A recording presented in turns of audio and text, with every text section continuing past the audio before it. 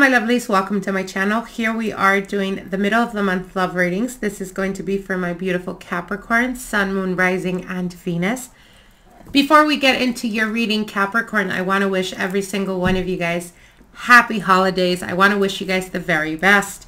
Hope you guys are as excited as we are for the holidays. We celebrate pretty big on this side, so let's get into your reading, Capricorn. Let's see what's going on regarding your love life. Okay. Spirit guides, ancestors, and archangels, please step forward. Allow us to see clearly and concisely what is unfolding for Capricorn, Sun, Moon, Rising, and Venus. What changes, opportunities, or new beginnings are coming to them? If there are any obstacles that they need to currently go through, allow us to see clearly and concisely what it is that they need to overcome. Capricorn, Sun, Moon, Rising, and Venus. Sun, Moon, Rising, and Venus. Okay. One more shuffle. And we are ready to go. Okay. I happen to see the Two of Cups here underneath. All right, let's get into it. So your first card here is the Seven of Swords. Maybe dealing with a situation where there is clarity that you're looking for or wanting regarding a connection. Your next card here is the Hierophant. This is a card that's symbolizing or representing the energy of your partner. Now your next card here is the Strength card, the Five of Pentacles, and the Seven of Cups here. Interesting, interesting. Next cards here for your partner is the King of Cups, the Ace of Cups, and the Knight of Cups. Okay.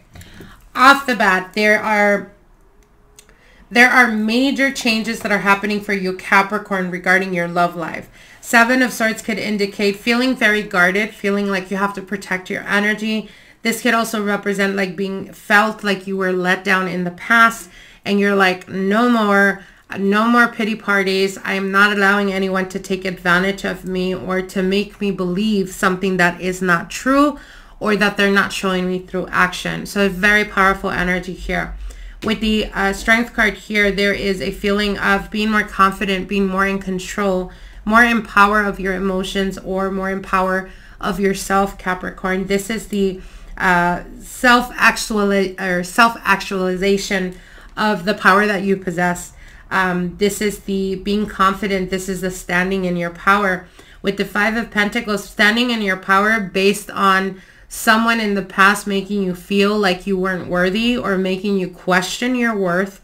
And that's where this confidence came from. That's where, you know, it's kind of like when you're feeling sad and then all of a sudden you remember who the F you are, and knowing that you're not going to allow anyone treatment or perception of you make you feel a certain type of way. So this is taking your power back. And in the realization of this process, you realize really how many options you have, or the options that are starting to present themselves to you. So I feel that ultimately, Capricorn, there is this energy that is unfolding in the next coming weeks where you were willing to give your heart, or you were willing to give an opportunity to someone you deemed worthy. The moment you felt like they were either playing with your emotions or not being completely honest was the moment you decided to pull your heart back from the table and say, F this, I know what the hell I deserve and I'm not settling for anything less. Then you moved from this energy of like even wondering, like, is it something I did? Was it something I could have done better? You went from that type of energy to saying, F that, I am a Capricorn. I know what I deserve. I know what I'm capable of making happen. I'm not going to sit here and cry. I'm going to get my shit together. I'm going to keep it pushing, because that just means that someone else that is more worthy of me is out there. So in essence, there is a transition that has a lot to do with self-growth, self-belief, and self-love on yourself, to be able to detach from anything that is toxic or has been toxic in the past. Now, with this process, the Hierophant is a representation of the energy of the partner. So it could have been potentially a partner that was emotionally invested in you, that was interested in you, but was extremely guarded. They could have been extremely guarded, or at that point in time, they felt like they weren't ready to fully commit or fully invest. The detachment that happened here with you, Capricorn, is leading them to believe, oh my God, why am I missing Capricorn? Why am I thinking of Capricorn all the time? Why are they not as accessible as they once were? Then they're realizing, well, because Capricorn is a goddess or a god of power, right? They are essentially what grounded or what brought a lot of grounding to my life. This is the partner that I want to be with. This is the type of partner I want to invest my time in. And they're willing and capable and coming towards you with an open heart and an open, emotionally being open to profess their true feelings and intentions for you. Knight of Pentacles here. I feel like you're not going to make it easy whatsoever for them. But if you definitely connect with the energy of a person in the past that really tested your patience or tested, even made you question your worthiness, do not be surprised if by the end of November, this person is professing their love to you, telling you that they miss you, that they want you to give them an opportunity.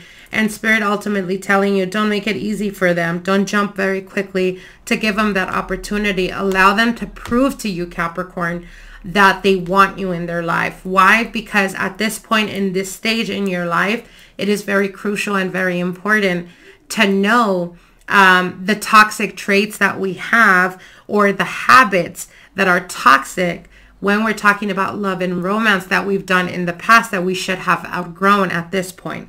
So no more playing around for Capricorns. You know exactly what it is that you want.